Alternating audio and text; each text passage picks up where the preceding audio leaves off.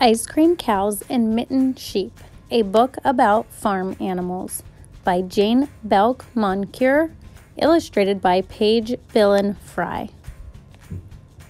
Did you know a library is a magic castle with many word windows in it? What is a word window? If you said a book, you're right. A book is a word window because the words and pictures let you look and see many things. Books are your windows to the wide world around you. The library is a magic castle. Come to the magic castle.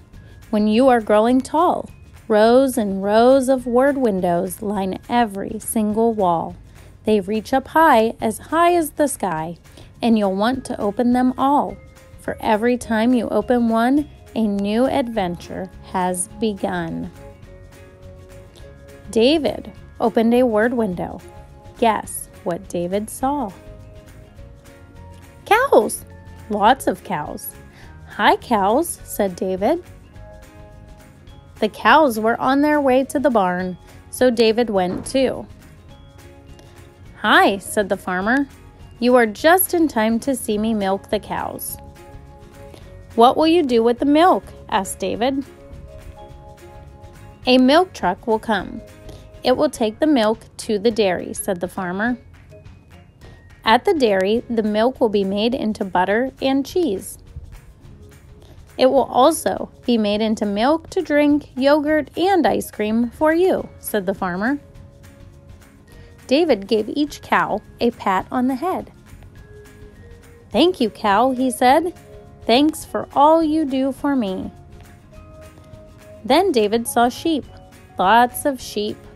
Hi, sheep, he said. The sheep were on their way to the barn. David went too. You are just in time to see me give haircuts to my sheep, said the farmer. Buzz, buzz, off came the sheep's wool.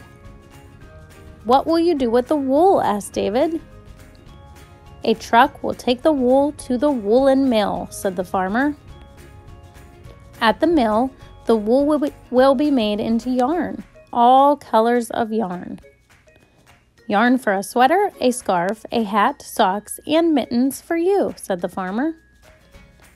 David gave each sheep a pat on the head. Thank you, sheep, he said. Thanks for all you do for me. Then David saw hens, lots of hens. Hi, hens, said David. The hens were on their way to the hen house. David went too. Guess what he found? Eggs, lots of eggs. Eggs to fry, boil, scramble, and put in an Easter basket. What did David give each hen? What did David say?